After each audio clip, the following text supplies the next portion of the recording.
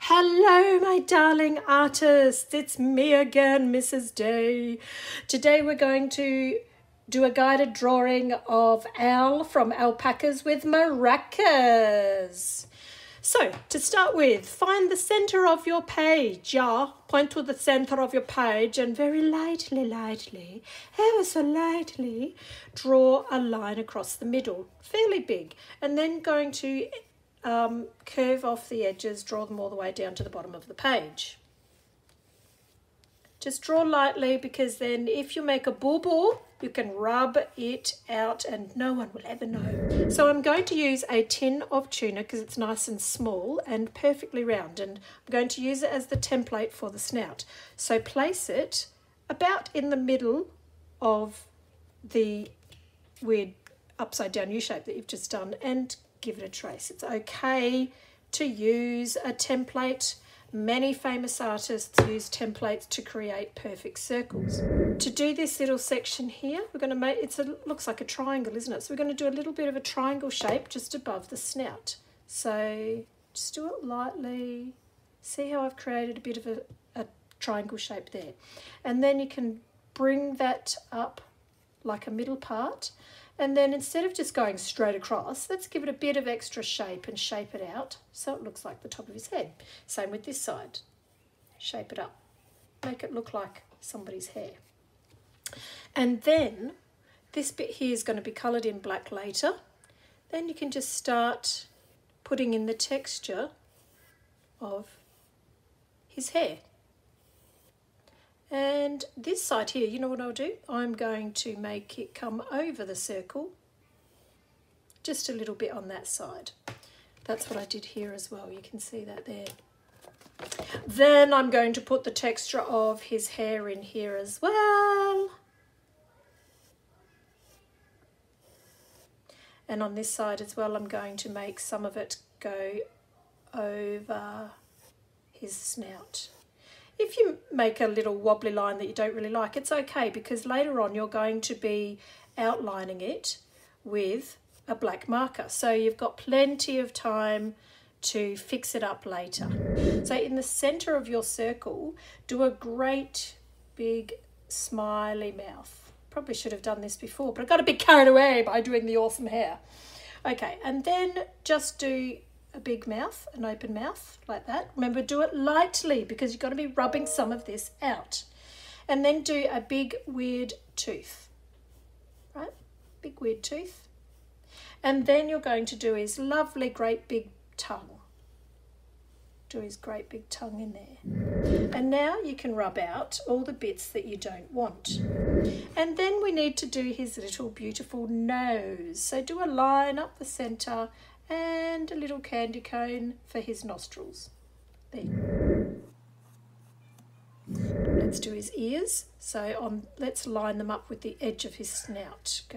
So get your pencil, line it up close to the top of the page. Same with this side. Do a dot, and then you can do his ears. Now try not to make his ears look like cat's ears. They are kind of long. They're more long and skinny, these ears. Then you can draw a line to give the inside of his ears a little bit of shape and character.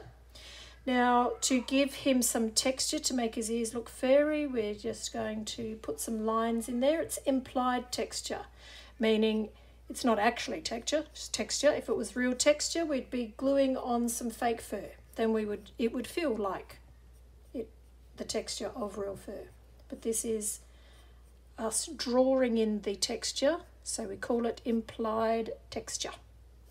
Let's give him some furry insides of his ears as well.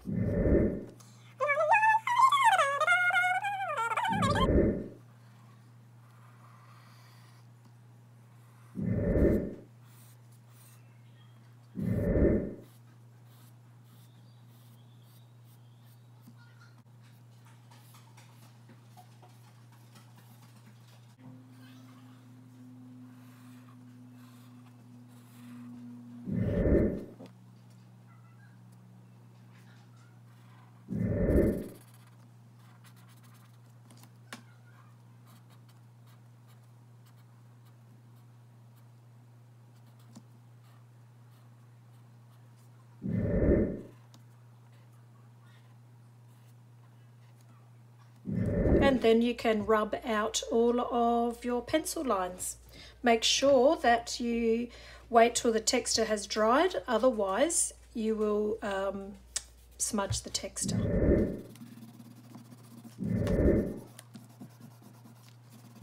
I'm just going to use tempera paint that we use in our classroom, but you can use whatever paints you've got. If you don't have paints at home, don't panic, because you can colour it in with whatever you've got. Crayons, textures, pencils, chalk, whatever. Swizzle it, swizzle a bit of water in there. Make it nice and watery. And we're not going to paint the whole thing in solidly today. We're going to create highlights and shadows. So we're going to make some of the hair look like it's got a bit more texture and a bit of light shining on it every now and then. So just paint little lines of brown every now and then. Mostly I'd say around the tips, because if you look at the pictures in the book, a lot of his pictures seem to be a bit darker around the tips, and he goes a little bit kind of blonder on the top, probably because that's where the sun shines on his head. So don't be too fussy about staying in the lines with this, because we're going to outline it later on and cut it out. Like I said, don't paint the whole thing, we're just painting highlights, as if you've been to the hairdresser and you've had highlights put in. Now I'm going to switch over to a lighter colour to give him some highlights. So I'm just going to activate that paint, get it nice and watery, get lots of water onto it, activate it, and then just fill in the rest of it. Try not to go too much over the top of what you've already done. Don't worry if your black marker bleeds. It'll just add a little bit of je ne sais quoi to your art.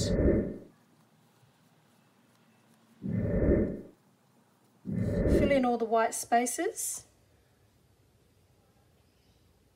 Don't leave any little white gaps. Just fill them in. Now I'm going to swap over to a smaller brush, and I'm going to paint the inside of his mouth, and I'm just going to activate a little bit of pink to go in there. Just a small brush for a small area. I used a bigger brush on a bigger area.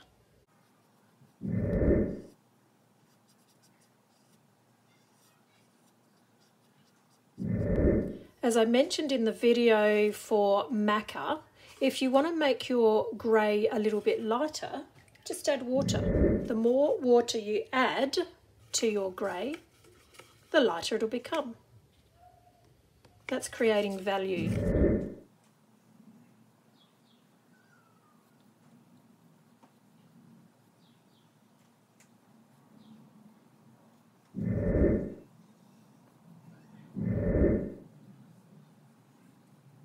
There's the finished owl. Let him dry. Don't be tempted to start cutting it out while it's still wet, because otherwise it will be very difficult to cut out, and you'll probably ruin it because it'll rip and tear, and then you'll get all sad and someone will cry, and then it's not going to be very fun for anybody. So have some patience and let it dry. Time to do the background for our little owl, the alpaca. We're going to do it as a watercolour resist. So to do that, we're going to use oil pastels, or you'll need to use crayons. If you don't have either of those, don't worry, just colour your background in however you like, trying to make it look like the stripes on the maracas.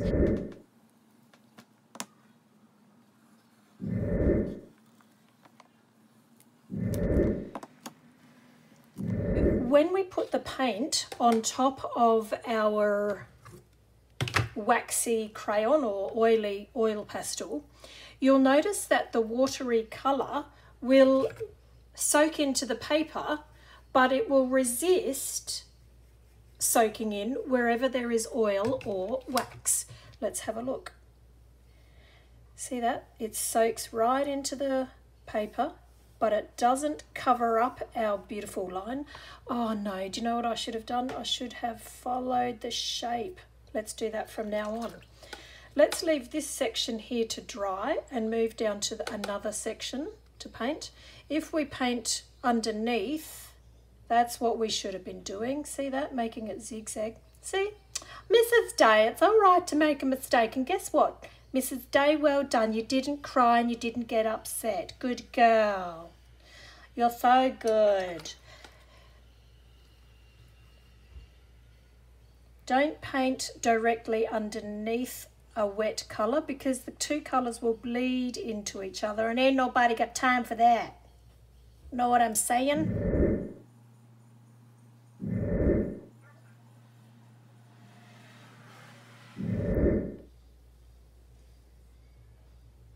See how the water is soaking into the page, but it's really resisting soaking in to wherever I've drawn the crayon, the oil pastel line. It's a bit sciencey. It's really cool, isn't it? Now, to fix up this mistake that I did earlier, I'm just going to do that.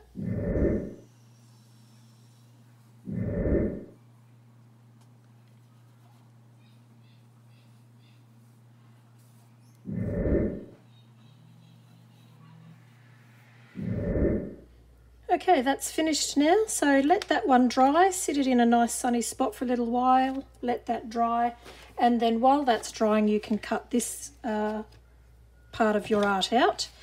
When you're cutting it out, sometimes I go like this. I'll show you. I'll cut all of one direction at a time and then I'll go back and cut the other direction.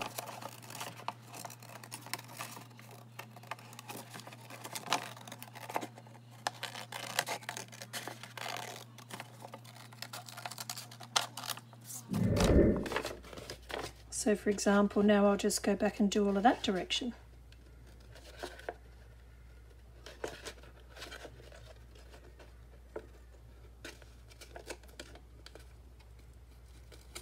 Don't tear it too much, got to make sure you cut it right. If you try tearing it, you run the risk of ruining your artwork.